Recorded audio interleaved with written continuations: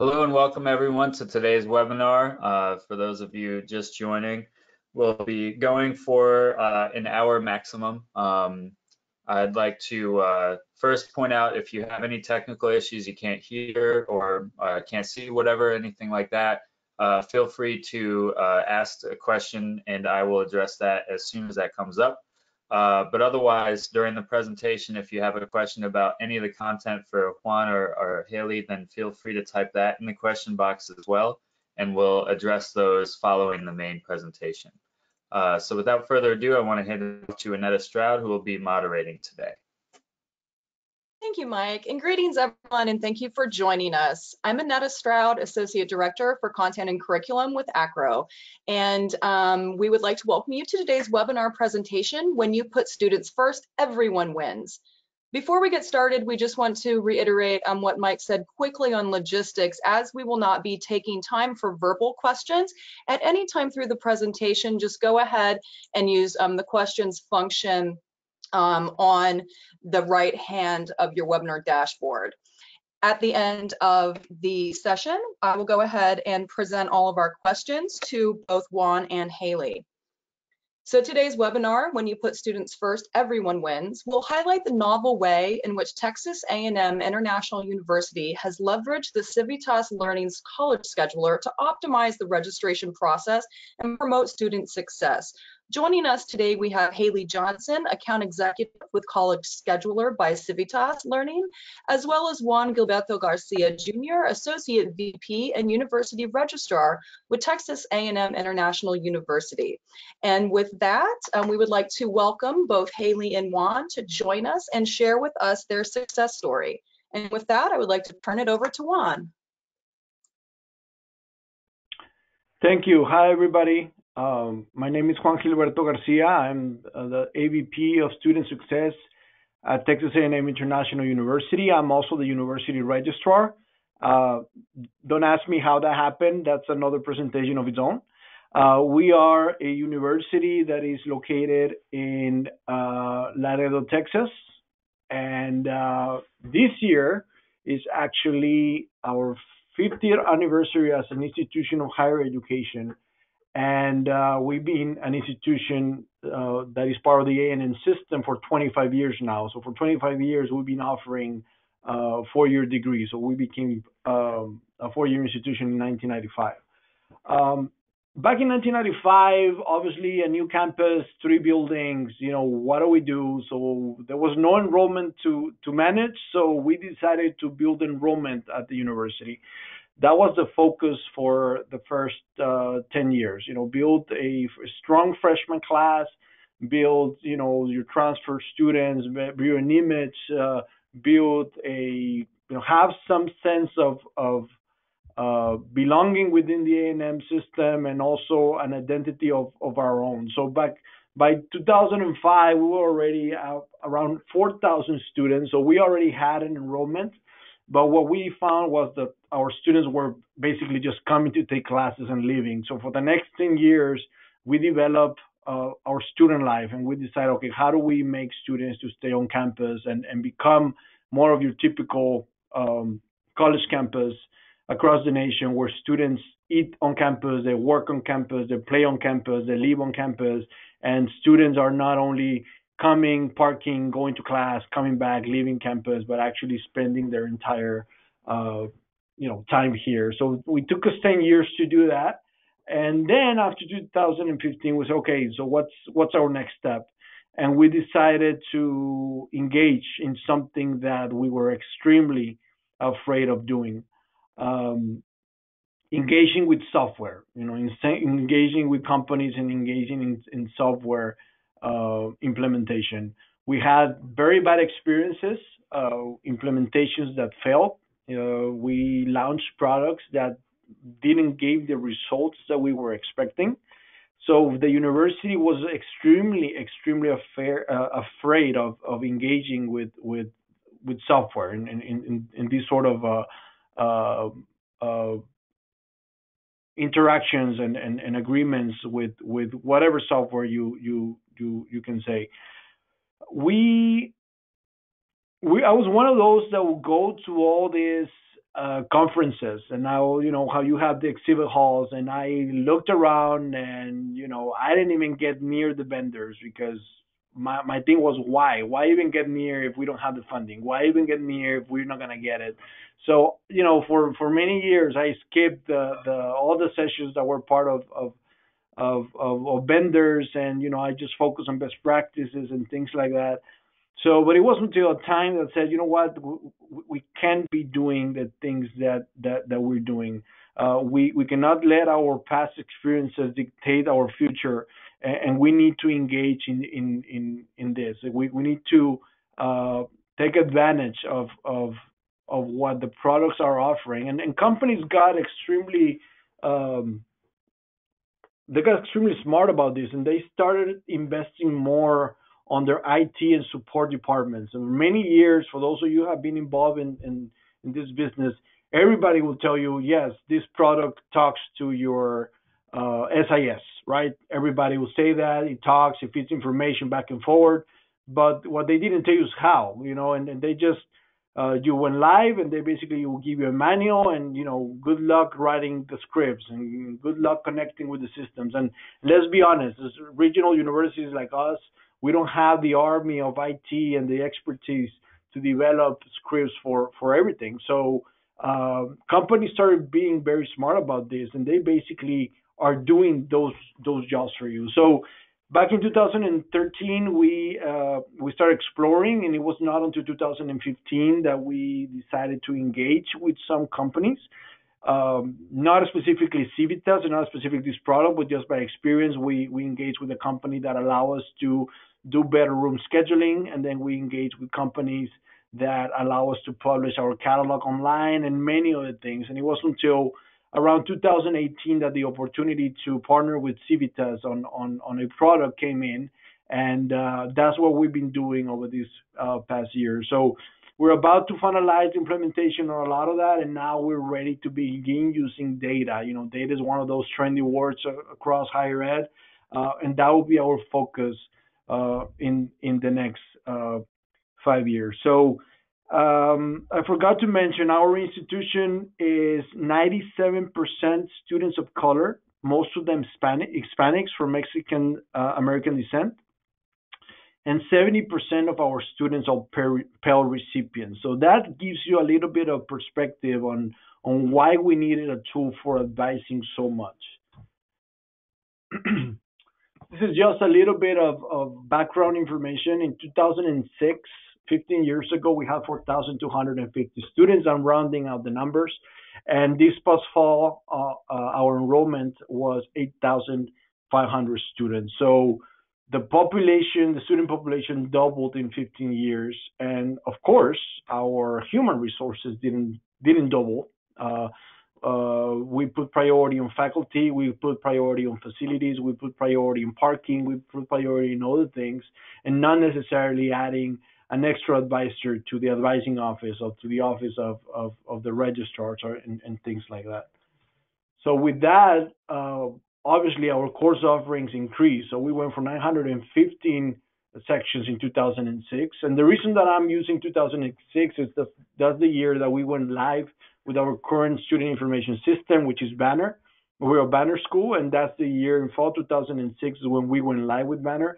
And if I compare that with the previous fall semester, where we offer 1,300 sections, we're talking about an increase of 42% on course offering in 15 years.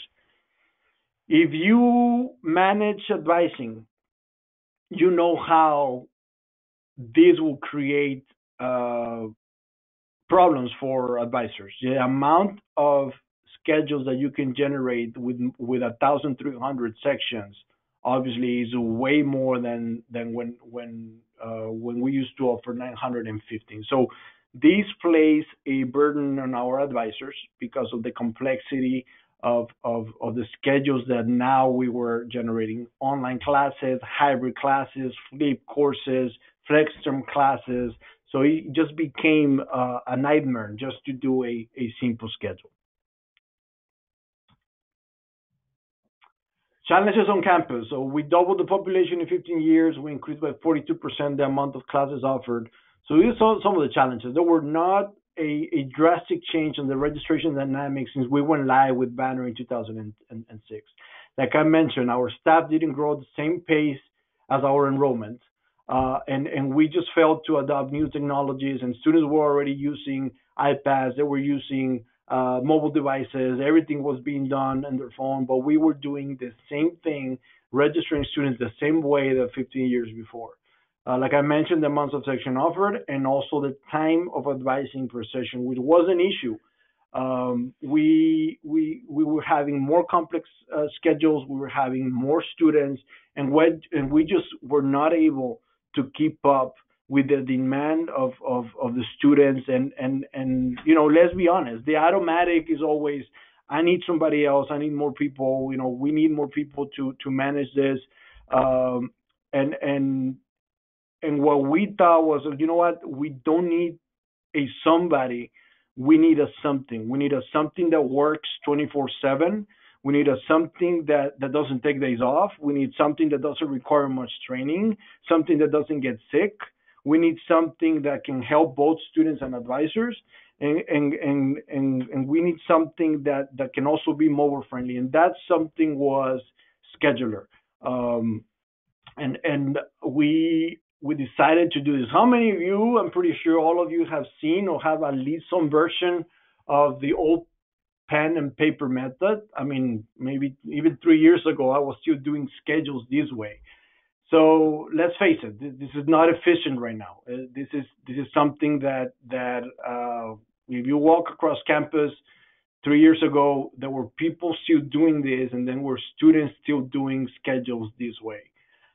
So we said, you know what, we need to make a change here. We need to do a substantial change in advising. The lines at the different offices were incredible. The day that we opened registration, we had students making lines in our offices since 3 or 4 in the morning, because even our own advisors would tell the students, hey, you need to be here at 3 a.m. If not, the schedule that I gave you is not going to be good for 9 a.m. So it created a chaos around campus, and we definitely needed something. So we explored different options, and we saw College Scheduler and at a I believe it was a TACRO conference here in Texas, and it seemed very simple to do. It seemed very intuitive. The people from Civitas did a very good job on the presentation. I really don't remember who. I think it was Texas State who was presenting with them. And I said, you know what, this is something we had to have. This is something that we need, and this is something that is going to change the way we do advising on campus. And one of the things that I had to do was coming back, to campus and try to sell this to our leadership. And the first question they asked me is, who has this? And I said, well, everybody except us, which was a lie. But you know how they get all competitive. They started looking into possible funding sources for this, and we were able to do this. And I told them, I put it in perspective. How much is it going to cost us to hire 2 new advisors with benefits? Let's face it, we don't pay enough. Advisors are usually entry-level positions that perhaps start between $32,000, $35,000, at least here in Texas, plus benefits. That requires an investment of about $45,000. You need 2 advisors. That's about $90,000. If you're gonna take time to hire, you're gonna take time to post. You're gonna take time to go through all the paperwork and all the process with our HR offices. You're gonna take time to train them. And if you are at least something similar than us, the turnover of advisors is extremely high. So at the moment that we told them about the investment on this product, the possible return of investment, it was a no-brainer. So we signed with the company late 2017, and we went through only 2 months of implementation. The holidays got on the way. We were able to do some work in December, and then we work January and the first 2 weeks of February, and we went live before registration for summer and fall of 2018. So benefits for advising. Our typical advising session, about 30 minutes. It can be more, it can be less, but it was turning into a 25-minute scheduling session and only a 5-minute advising session. And after we went live with Scheduler, it just flipped. It went from 5-minute scheduling because the system was doing the thinking for you. You put there, the students were able to put breaks there, work schedules, practices. If they didn't want classes in the morning, if they don't want classes in the afternoon, if they don't want classes on Fridays, all that logic and all that thinking is done by the scheduler. It's not done by an advisor.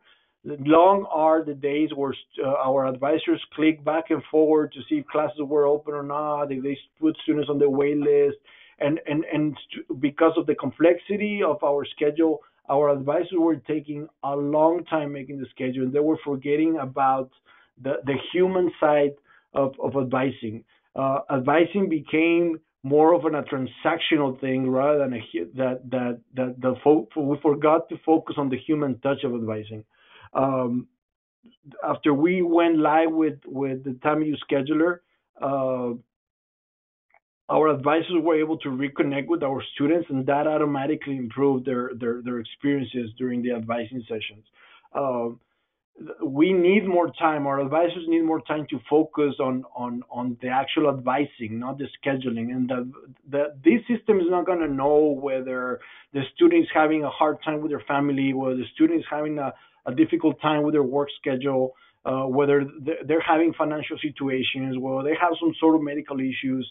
This thing, the scheduler doesn't know that. That is information that is not found in the student information system. That is information that can be obtained from the human interaction. So by allowing our advisors to spend 25 minutes instead of 5 minutes on this, it allowed them to reconnect with the student. And obviously the student was extremely happy with our advising sessions. And the picture on your right on the slide that's not our campus. That is actually a high school, a local high school.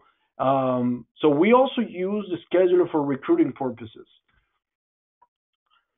We have something called on-site registration, where during the month of April and May, we go to regional and local high schools. And for those students that commit, those students that want to register already for the summer or fall semester at the university, we actually go and do registration drives in the local and regional campuses. This has been for the last 15 years since we invested in recruiting. This is something that went live. This event called on-site registration went live. We went live with it in 2001, and we've been doing it ever since. The demand, of course, has grown. Back then in 2001, our freshman class was 400. Right now, our freshman class is 1,350 students. And we were extremely close to postponing these events, which they are very unique. It's very human intensive, but it has given us a lot of results. Actually, between 75 and 80% of our first-time freshmen registered during one of these events. And because of the high demand and the amount of advisors, we were not able to keep up with these sort of events. It was hard for us to keep up with the demands, and there were students that were not even served during their sessions. So scheduler came in and basically saved our on-site registration. And we have been able to do wonders with it. And you see different pictures of advisors doing schedules and the TAMU scheduler being used at local high schools, which again, we were able to continue and we were able to sustain at least, for the last 2 years. And right now we're just trying to use scheduler in a better way to also, keep up with the demand of registration sessions in these different events.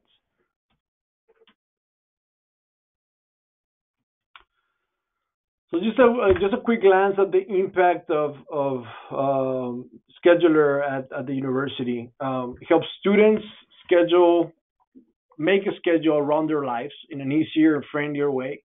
Like I mentioned, allow our advisors to connect with students, And the fact that students are able to find more classes, scheduler is able to build a schedule that maybe not even the student or the advisor was able to generate, because of the different sections, because of the amount of time that they had to do, during the amount of time that they spend, and that they had an next student already to see. So they maybe the advising session was rushed.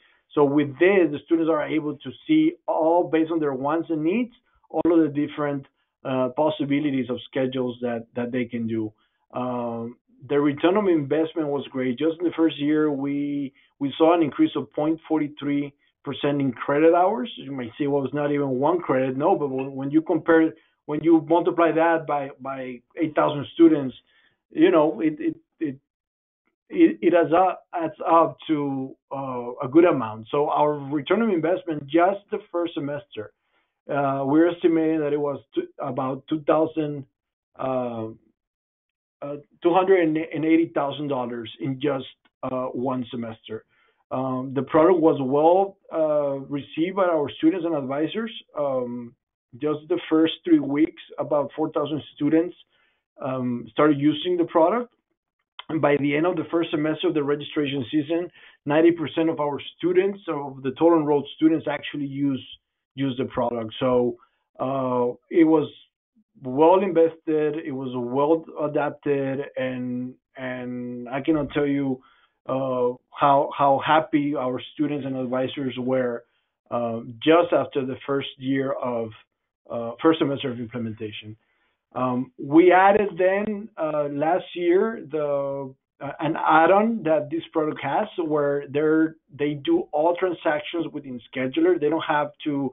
Before, they used to build a schedule, and we send that schedule to self-service banner, to the portal where they will register. Now Civitas created a platform where they can do all the transactions, even the registration, within the same product. So we made a hard decision to remove all channels from the previous system and just force everybody to use Scheduler. And nobody complained, nobody called us. We were very strategic on where to place and how to place the links, and look at the amount of registration events that we had when we opened registration, almost 10,000 registration in one day.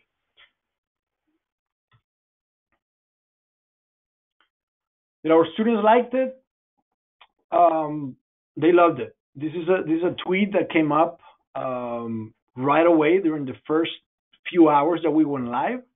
Tamiyu came up with this new lead way of generating schedules for us, instead of us making it. This should have been done a long time ago, which I completely agree with the students, and people around campus also, completely agree with the students' tweet. So what's next? I think for us, for also not only at the university at TAMIU, but also in higher education, for years we spent time looking for the reasons and the circumstances and the whys of why our students were failing. And we never thought about the reasons why we were the ones failing our students. If there are communications between departments or between colleges, if the student services don't talk to the academic area, if we build a course schedule based on the wants of the faculty and not the needs of the students, if we don't offer the right classes with the right capacities, if we take hours to do a simple schedule, and if we have gone through years of making decisions without actual data, all those are reasons of how we are failing our students. And also in higher ed, some of these things are easy to fix. Some of these things require a little bit more intervention from leadership and substantial changes of perhaps organizational culture. But these are reasons why we are affecting the success of our students, and why we are affecting whether they're successful or not, whether they graduate in 4 years or not, whether we keep them after just one semester or not. And these are things that we need to work. So we need to start connecting our systems, our people, and our processes, and remove barriers that we create ourselves. I always ask around, and I tell folks, look at your catalog and look at the undergraduate requirements and look at the policies. Nobody knows why half of those things are there. Nobody knows who created them, and they might be outdated for the current stage of higher education. So this this product also allows us to anticipate the students' needs, because as they're building their schedules, you can generate reports to see a demand of a particular class. And if in the schedule you have only one section for 100 students and you can anticipate that 200 students actually want this class, you can talk to the academic department and say, hey, there's an over demand of this class. Do we increase the capacity, or you want to open another section, which allow us to build better schedules.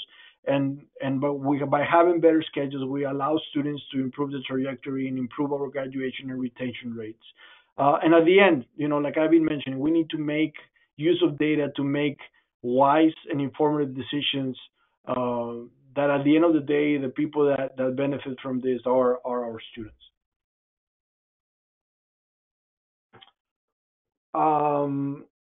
That's all I have. Haley from Civitas, I don't know if there's something you want to add. And for our folks from ACRO, I will be available for questions. Okay, excellent. Thank you so much, Juan. That was thank you so much for sharing your success story with using College Scheduler. We do actually have a couple of questions that we'd like to get right to, and I will just go ahead and pose the questions to both Juan and Haley, and I will just read them as they came in. So the first question, Juan, what was your rollout campaign to get 90% of students to use your new scheduling tool? We did, with the help of Civitas, they allow us to create videos, and they allowed us to, we create our own logo. They allow us to put our own name to the product. And during the month of February and the month of March, I see it as advising season. We roll the schedule, and students are building. They're talking to other students to see who's the right professor, and they're looking at different combinations of things that they can do. During these 2 months, we did a heavy campaign in social media. We created kind of like in the movies, that the movie is not going to come up like in a year, but they give you a teaser, of what's coming, or 6 months after they give you an actual preview. That's something that we did. We put posters around campus. We put it in our monitors, the screensavers of the computer labs. We put it, like I said, in the different avenues of social media, and just flyers all across campus. We also removed the old links, so removed the old way of students. And we didn't change the names, we just revamped it and kind of make it easier for students. And we basically funneled everybody to use it.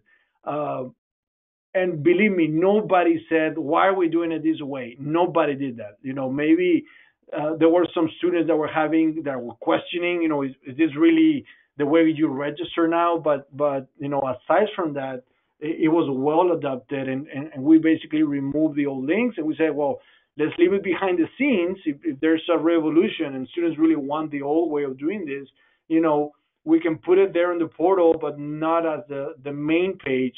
But that didn't happen, and no issues from students or from advisors. Excellent, thank you.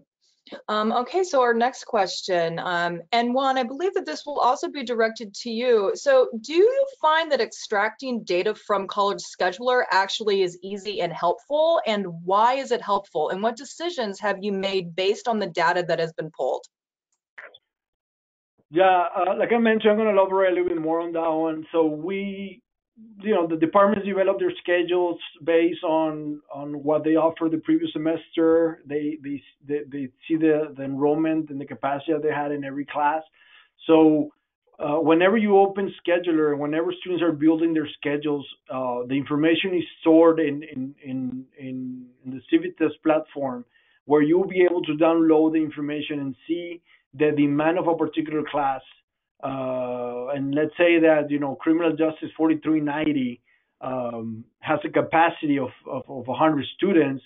you can download a report and check, what is the demand of that particular class, the immediate demand of students actually saying, I'm going to take that class. It's already on my schedule, or is my already on the prospective schedule.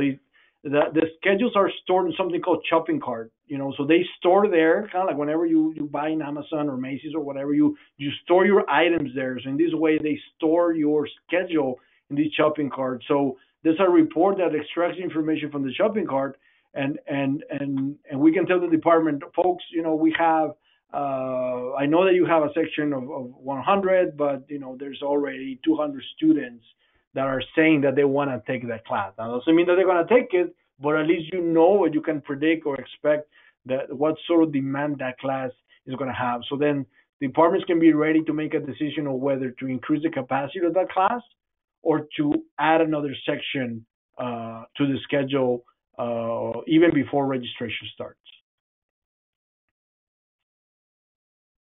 Okay, excellent. So a couple of things in general. So do you also at Tamlin, do you guys do wait listing as well?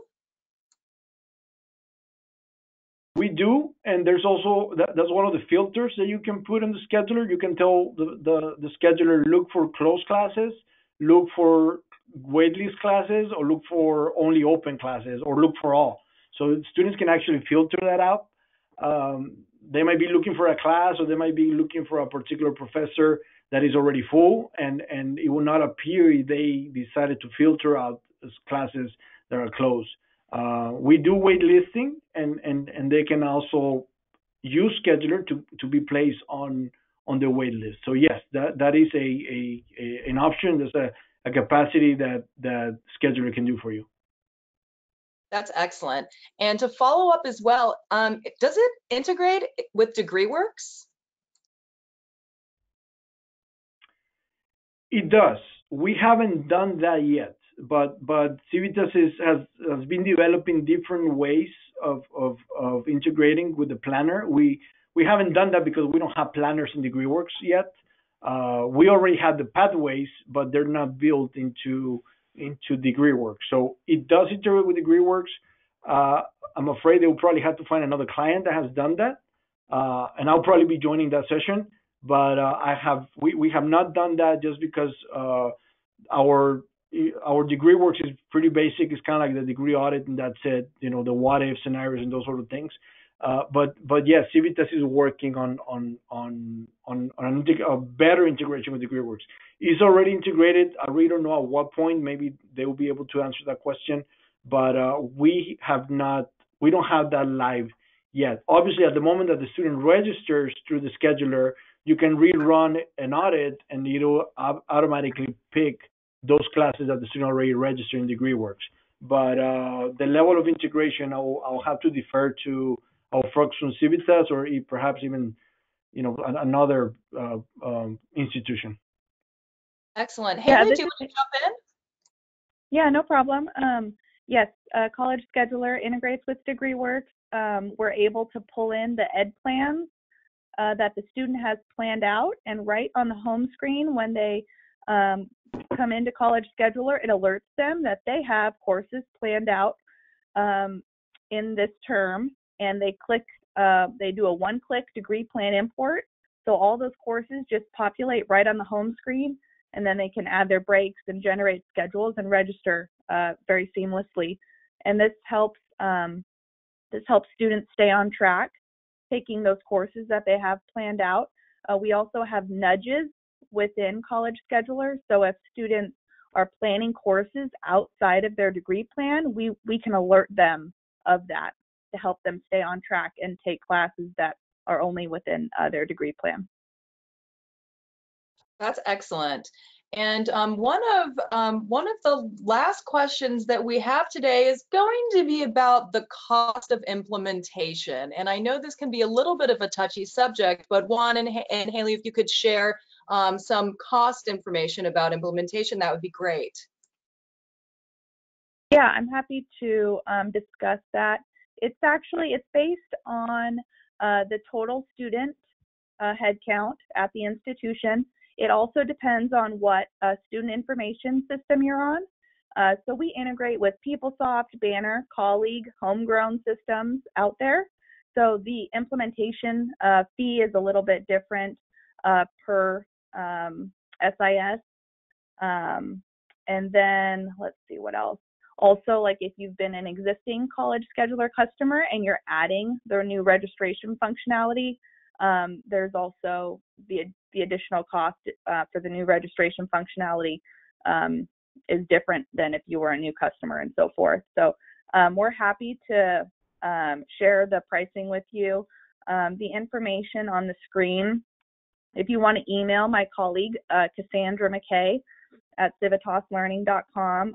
If you're interested in a personal demo, we're always happy to schedule that and share with other institutions and their teams and see if it's something that would be a good fit. Excellent, Haley. That's really helpful. Thank you for sharing that. It seems that we do not have any more questions. So what we would like to do is just go ahead and give you guys one more minute to go ahead and type up any follow-up questions that you may have today for our panelists. So again, we'll just go ahead and give you guys another minute or so to post your questions. I would like to invite everybody that is attending ACRO. Civitas will be hosting a session, and I'll be one of the panelists, and I will be more than happy to talk to anybody about the project, about the implementation, about the outcomes. I can stay. Just let me know that you were part of these webinars. That way I know what I said already, and come ready with the questions. I would love to share my experience, because this, I feel for my colleagues out there that don't have something like this, because it really made a drastic change in the university. And if you're able to get something like this, and you are the project leaders, or you're the one that pushed for this, believe me, you're gonna be the hero on campus. And so I'll love to share any sort of tips or any sort of questions that they will have. We'll be there on ACRO. I believe our presentations are always right there. Monday, April 6th, so will be one of the morning sessions. Excellent one. Thank you for the friendly reminder. And we do have another question coming in, and we have a couple actually. So the first one for Juan will be, so what other administrative tools are you currently using within the program? Are you pre-populating student carts? And how successful are the other tools in your experience? We're not pre-populating schedules. What we are doing, one of the other tools that we're doing is the placement of learning communities, which is something that all of our first-time freshman students go into. So that is one that we're using. So basically, at the moment that they use this feature, if there's a learning community with 4 classes already, they just need to look for other 2. This is actually something that we use at our on-site registrations, and that is one of the reasons why we were able to keep those events, because at the moment the student is able to identify a learning community, which are usually driven by majors and by by majors, by classification.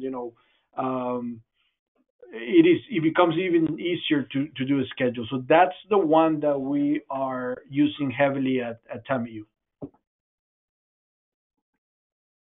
Excellent.